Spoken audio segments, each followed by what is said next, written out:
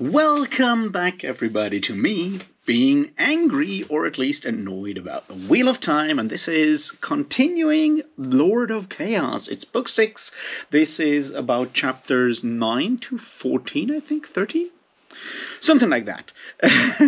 And yeah, we'll see what annoyed me this time around and what didn't, right? I guess that's sort of what we do here today. So let's start. Cheers.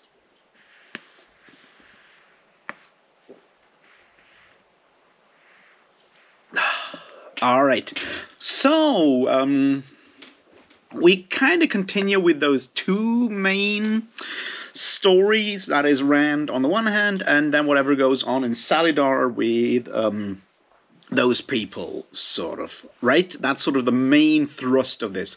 Plus, one other one that is all about plans, which is what is going down in Amadisia, and yeah, that's the main stuff, but basically nothing much happens. I mean, yeah, some things happen, of course, and we're going to talk about Rand being bonded and shit, right? But that's basically it. Rand wanders down, meets Varen Sedai and Alana Sedai, and Alana just goes and bonds him. He gets pissed off, behaves understandably annoyed, and then sends Mazrim Time out to find more men who can channel, and that's all the actual action. Now, obviously, some of those are huge implications, probably, I guess, or maybe not. We'll talk about that in a second.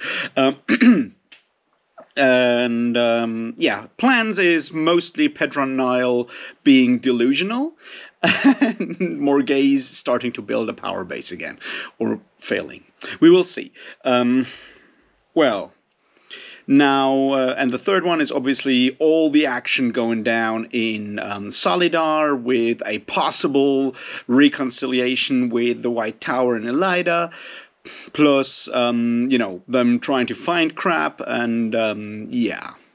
We will talk about all of those things. Also, Elaine has not Elaine, Egwene! Right, we meet her for the first time in a while. She has a dream, and it's a dream of Gawain. And it's kind of spicy. Almost. So, where does that leave us? Let's talk about the first part, and that is the Plans chapter. It's chapter 9, and it's called Plans, and it's mostly about Pedron Nile talking first to his pretend spy master and then to his real spy master. Do we need that setup?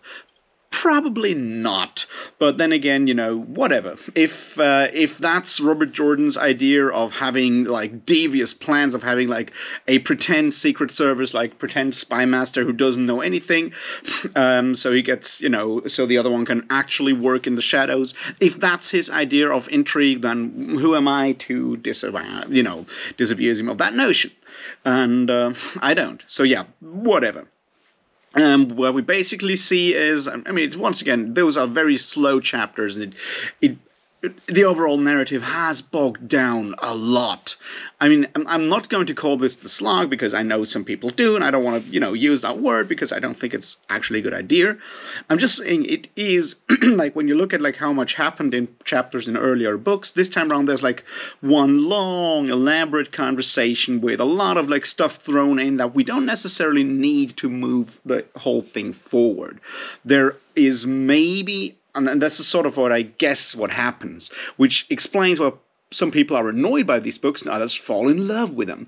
And that is what I called Rococo yesterday, right? It's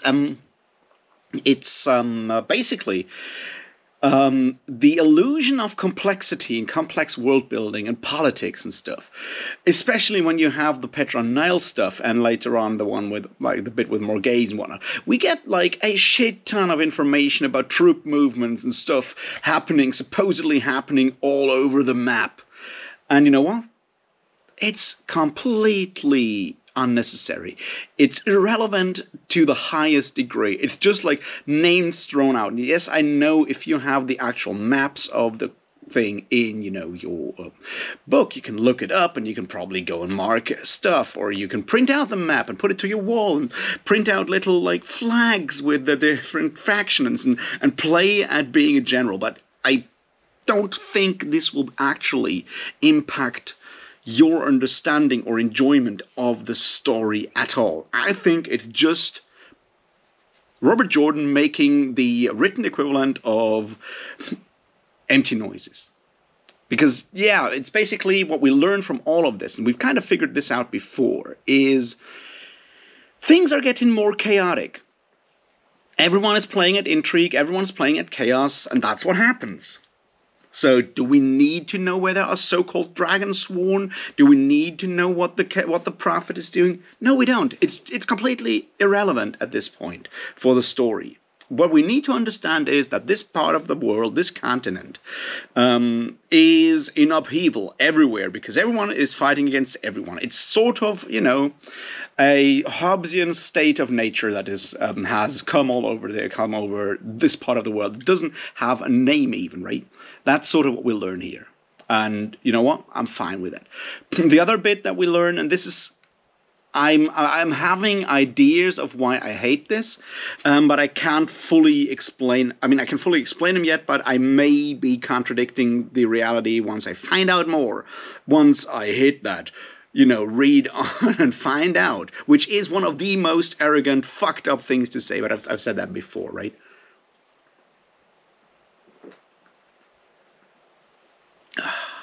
All right. So, what do I mean? Basically, what we all learn about Petronile here is that he has a very specific idea of how the world is built. He accepts the idea that the Black Agi exists. He accepts the idea of a, break within the tower and whatnot. But he still denies the idea of Rand being the dragon reborn, because, in his mind, it'll all come down to a pure materialist, fight between humans and Trollocs on the other side. And now the interesting thing is, there is no reason why he would think that. It's he's fighting all these prophecies, and he's fighting the Aes Sedai, and he should know that Aes Sedai can channel. I mean, this is a fact, right? It's why is he denying that specific aspect that is tied in with that whole thing? It doesn't make any sense. Now, how we can read the White Cloaks under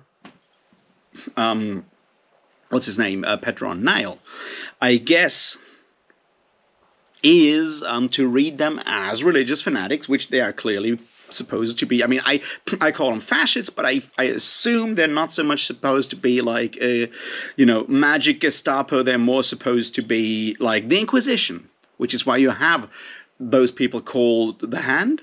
Whatever, the Hand of Light, the Questioners, whatever you want to call them. They are people that torture people for answers because they think that they are rooting out dark friends, which is sort of an image of the Inquisition.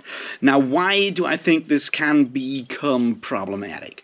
I guess that people that. So, the popular image of the Inquisition is not a very good one. I'm aware of that. Now, don't get me wrong, I'm not going to, go and tell you why the Inquisition did nothing wrong. First of all, we need to, and this is, I guess, where we have the first problem. There's there is a clear difference between what you might call the Catholic Roman Inquisition of, say, the 13th century, and the one that you didn't expect, which is the Spanish Inquisition in later years. There are clear differences in how they operate and so forth. So that's the first bit that it gets lost in a lot of these very basic portations of the Inquisition to somewhere else. And what we find is the image of the Inquisition as either a bunch of cynical torture fanatics or a bunch of misguided torture fanatics, which does not fully, which does not actually, do us any good. Because the problem is either, and this you can probably split between people that are actually Christian. In this case, I'm talking Inquisition, so I have to use Christian here, right? People that are either Christian, Those are the people that talk about the misguided torture fanatics. And there's people who are what you might call non-Christian, atheist, agnostic, whatever, anti-religious, I would say, is the best word here, right? And those people say, well, they're just a bunch of torture fanatics, and cynical torture fanatics. And that's sort of like the two options. Now, I think that Robert Jordan falls into the former category, and it feels more and more like that, which is the White Cloaks are misguided torture fanatics. Pedro Nile is on the side of the light, of good, which is why he's trying to, fight Trollocs and all of that stuff. But because he's so misguided for whatever reasons, and we'll come into that, I guess, later on, he does not believe, he fights the wrong fight. He causes damage. Not too much damage, actually, but, yes, a lot of damage, but it's never actually reached the point where you can actually condemn those White Cloaks as evil. Or, what I mean, fundamentally sinners and thus dark friends. They're not, because, the world doesn't operate in that, level. But the point is that the White Cloaks as an idea seem to be redeemable in a way. If Pedro Nile would only, open his mind, which he doesn't do, because he's fundamentally, misguided at this point, and would accept these aspects, he would have, no other choice but to actually ally the the White Cloaks with the White Tower and Rand al'Thor to fight the actual Dark Friends, Forsaken, and whatnot. Will not happen until those fundamentally misguided people will, die, get removed, and so forth. And I do have some fundamental issues with that setup, but, I think I need to read a bit more to actually fully voice why I don't think that's a good idea, because at the end of the day, what it does is it confirms that, underlying Christian ideology that is sort of built into this whole thing, in a way. Which I am not 100% happy with.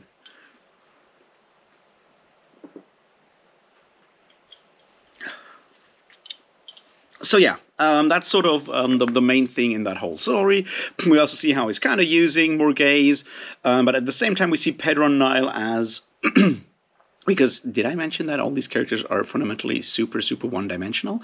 Well, he's basically the same kind of one-dimensional bastard, right? What we see is him completely full of himself, overestimating his ideas and never ever, even beginning to question anything else, because he knows how the world works. He's a fundamentalist. He knows how the world works. And anything else is impossible. Which is, once again, a very flawed image of most people in the actual Inquisition. To put it mildly, there was a lot of questioning your own judgments going down in actual church history. I'm just saying for now, but we'll see where all of this is going in the future. However, he's basically one half step away from actually winning it all. And here's my prediction. I have no idea, but I'm pretty sure this will all fail, because so far the White Cloaks have always been something of a laughingstock. They're powerful dickheads marching around, but they're basically movie Nazis. They're on parade, but they fall down really easily, except Gallard, who we will find out what, happens with him in the future. But, apart from that, they're basically movie Nazis that get beat every single time through their own stupidity. Which makes them very, I don't know, I have, no interest in what they're doing. I'm yeah, whatever. You'll get punished anyway. Nothing of any consequence will come of this. Which I feel already starting to come up here once again when you see in that second half of it when Morghese is sort of trying to build her power base. The only thing that really struck me there is once again how primitive Robert Jordan's conversations and characterizations are. It reads like high school intrigue when those ladies in waiting talk to Morghese and try to pull their small barbs, and I'm maybe I've just read too much other stuff, but this reads like it's written for 14-year-olds that read, I don't know, what do 14-year-olds read these days when they're not watching porn on the internet? I don't know. That kind of stuff where where it's like all like who's mean to whom kind of thing, and I'm like, I'm pretty sure that's not how intrigue works, especially if you look at Queen Morghese, who is supposed to be a very, capable person. It's like, I guess she's got better things to do than to, think about who said what nasty thing about whom. That's not like her métier, her level of competence. So we'll see where all of this is going. My guess is it will go nowhere. Because the white cloaks remain a bit of a punching bag.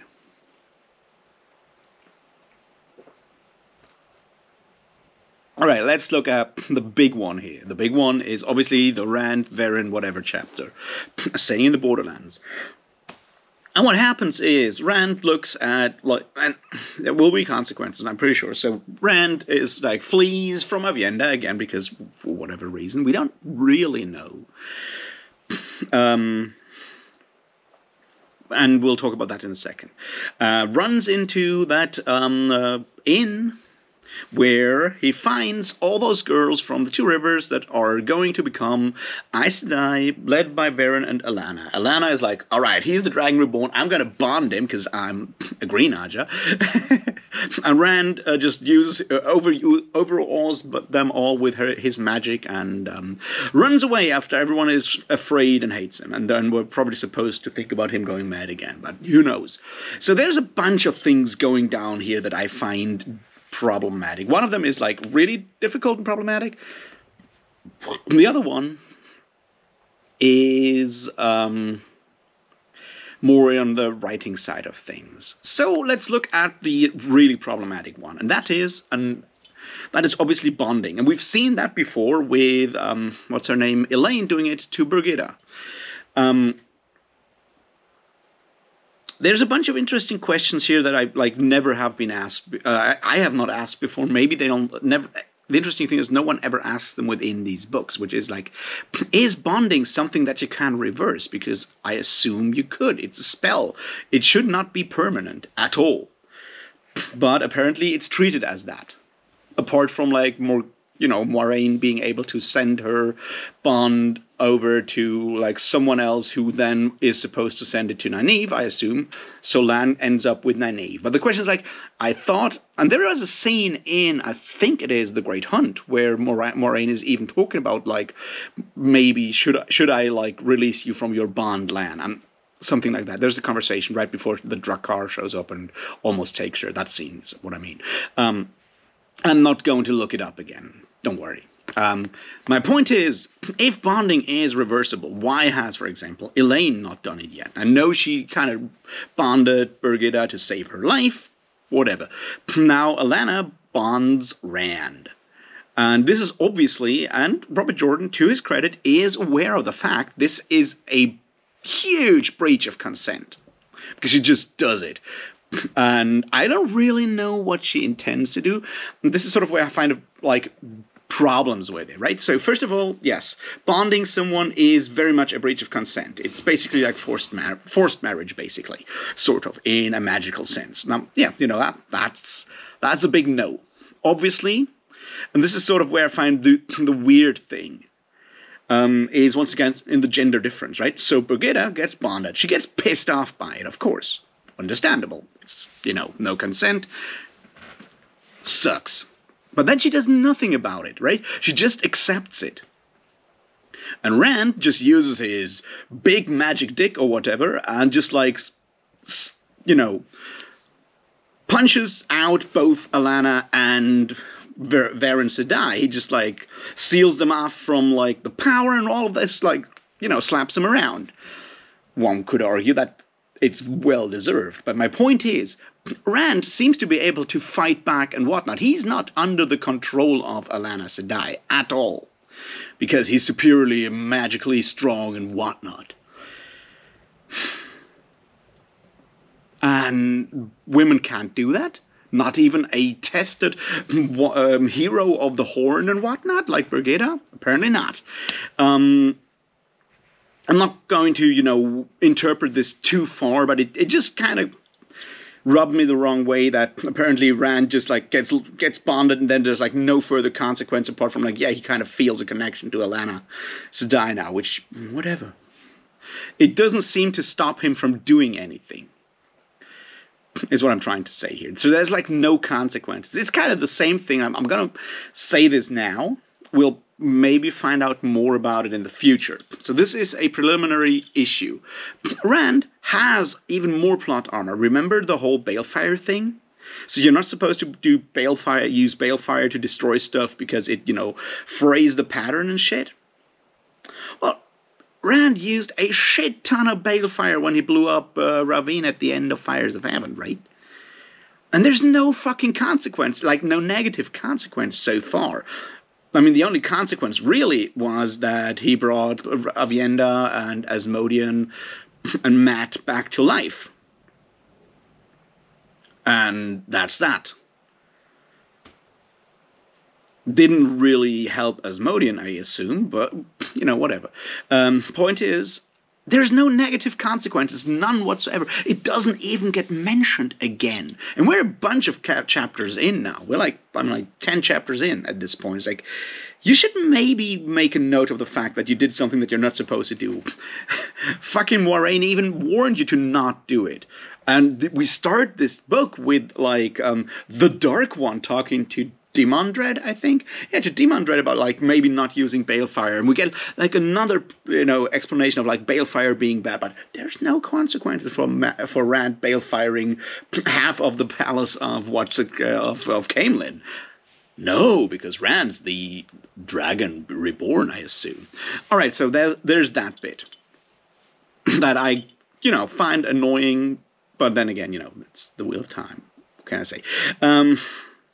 And we probably will talk about the bonding thing again in the future, because maybe it will actually have some consequences for Alana or Rand. I hope there will be something at some point, because so far it just feels like, yeah, so she bonds you, you punch her, you knock her out, and then you just go away and just tell her to never come back. And I'm like, that works.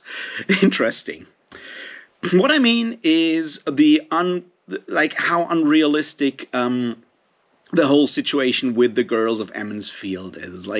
Don't get me wrong, I know they're supposed to be somewhat backwards because they're from the Two Rivers and whatnot, but the point is, Rand walks in and no one knows that he is the Dragon Reborn, because apparently no one thought about telling them in all the weeks. I mean, I know Perrin did not tell them, but neither did Varen Sedai nor Alana, and they're in this bar.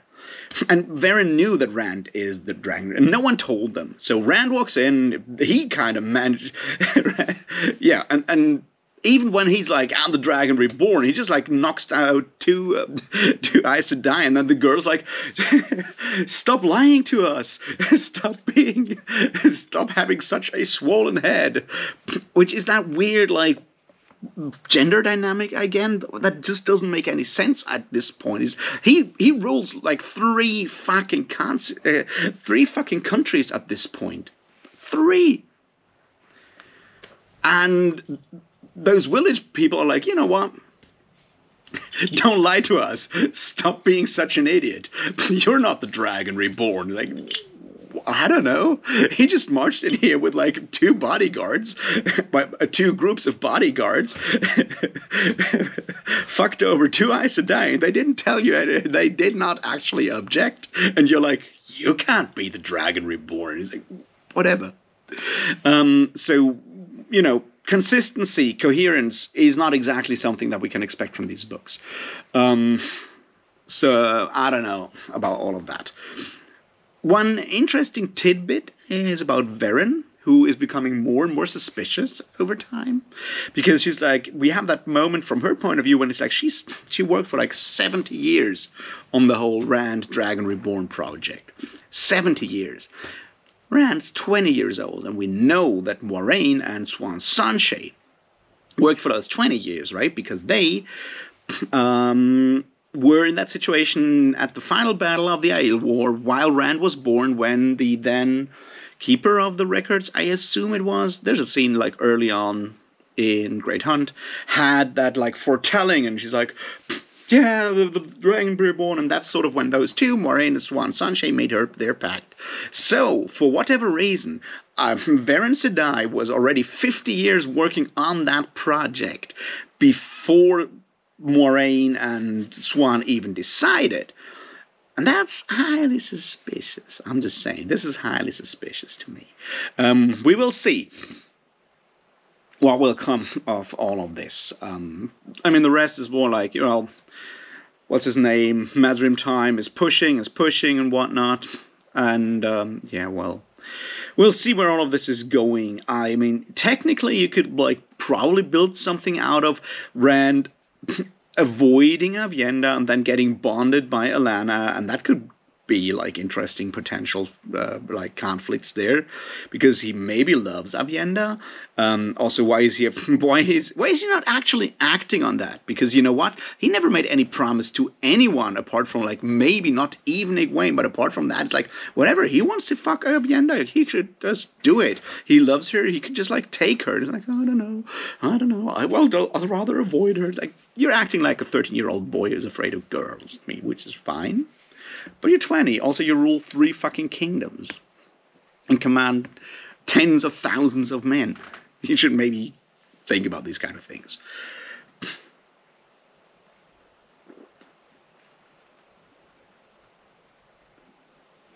All right. Now let's look at the rest of it. And there's enough going on in the rest that is also kind of weird. So one is obviously the horse stealing thing, because now Nynaeve asks Brigida to steal the horses because Nynaeve has forgotten how to steal horses. But I've mentioned that before, so we're not going to go into all of that. The whole thing of Nynaeve trying to find out how to actually, you know, channel without being angry first is still interesting, because from where I'm standing, she's always angry, and she's still described like that. But I guess Robert Jordan wants to try to figure out the whole, like, she fears stuff kind of thing. Whatever. The interesting bits and pieces here are definitely more in the, you know, how everyone is kind of annoying, how Nynaeve is still super delusional, and, you know, trying to flee and whatnot. And there's, like, that whole bit while they're like, shit, we need to do something before the Aes Sedai just, like, sell us out to the White Tower and it's all done. Yeah. I guess. And I can probably live with all of that. But we encounter the bubbles of evil, and I just still think the bubbles of evil concept is just ridiculously stupid. Just saying, it's a ridiculously stupid narrative convention. And we have a lot of those in here, right? We have, like, we've spoken about some of them before, but there's, like, narrative conventions that Robert Jordan puts in there in your face that suck. Taviran is one of them, definitely. Bubbles of Evil are another one that is just ridiculously stupid, although it's mostly the name of Bubbles of Evil with that whole, like, marsh gas kind of thing. I'm like, I don't know. As a metaphor, it doesn't really, you know, vibe with me. But man, whatever floats your boat, or Bubble of Evil, I guess. The next one is obviously when they're in the dream world, that if they just concentrate on need, it will actually get them to where they need to be in the dream world to find out stuff, which is a neat fucking trick. And just like, it's never explained why this should ever work. It's like, yeah, so here it is, this is how it works, and you just like jump around and they're like, find that weather control thing in whatever city. So yeah, I guess what we'll find, I mean, it just feels awfully convenient to just build it that way. There's like no real motivation. It's more like Robert Jones like, oh shit, I need to do something. I've spoken about weather changes all the time. I guess I'd better do something about weather. And I have no idea how to actually get them there, so let's just pull the, oh, you dream it number. And I'm like, oh, well. It just feels, a lot of it just feels, once again, very clumsy and not the way it could be handled. And yeah, we still haven't like actually started anywhere. Like my guess now is that like at some point Elaine and Nynaeve wander to that city, get the weather control bowl, feel really good about it, and Rand's attack on Samael will work in some form or other, I assume. Morghese will probably, get over her thing with the White Cloaks and stuff, and then Robert Jordan will just come up with something else stupid, something stupid that will happen next. We will see. Let's talk about the Egwene dream with, what's his name? Gawain.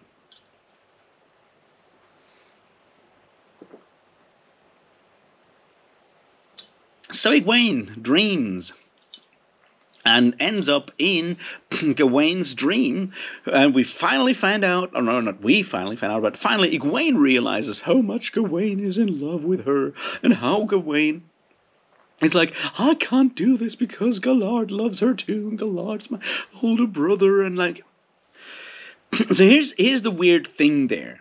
I mean, there's a bunch of weird things there.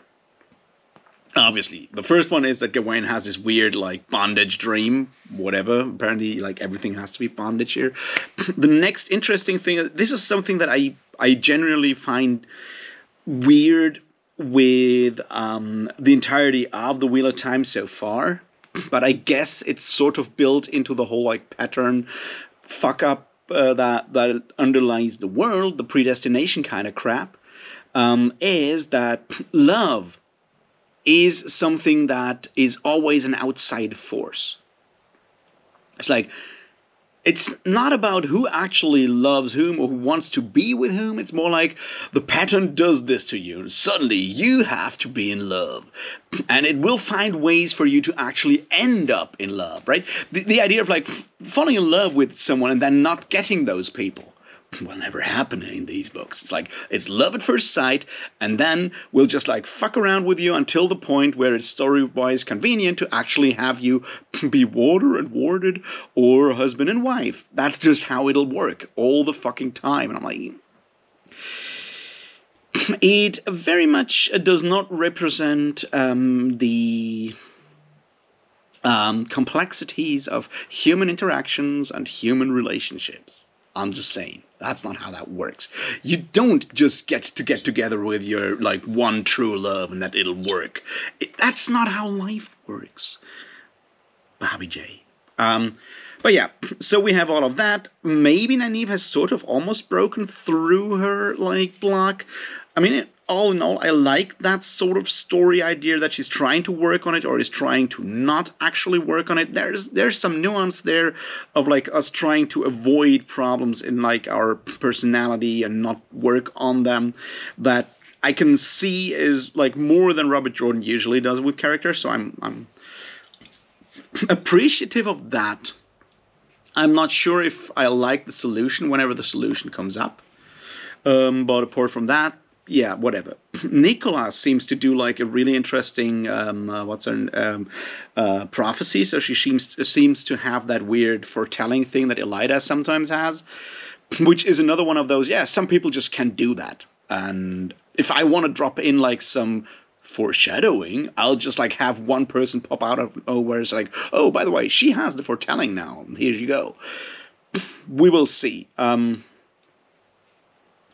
in all, I don't know. It's not that egregious apart from the falling in love thing and especially the bonding thing where like Rand can just like shrug off the bonding. I mean, I guess they're still bonded, but it doesn't really matter to him now. Whereas Birgitta just accepts the whole bonding thing, the non-consensual bonding, because maybe it was because of necessity. And that's the deeper thing. It's like there is never any necessity for non-consensual like lifelong choices on the other. That's not how that works. That's not how consent works. I mean, yeah, I guess you can, go and do like a whole like, am I allowed to do blood transfusions on someone who religiously forbids it or whatever? But that's not how that works because bonding is something else. It is explicitly about bonding with another person, and that's always about consent in the future. And like why women apparently just accept it, like being the first female warder, it just accepts it and can do nothing about it, even though I'm pretty sure you can loosen the bond later on. And Rand just like, yeah, you do that with me, I'll just like knock you out because, it sucks. feels once again to that point where it's like, I don't know, do you really have to make clear that women can't ever do anything on their own and always need a man, while men can shrug off any form of like supposed intrusion on their power, whatever, by women? I don't know. It's a bit weird, is what I'm saying here. But yeah, I'm slightly interested to find out if this book ever picks up speed and where this will be going, if it ever goes somewhere. Maybe I'll find out tomorrow. Who knows? Until then, yeah, talk to you soon. Cheers.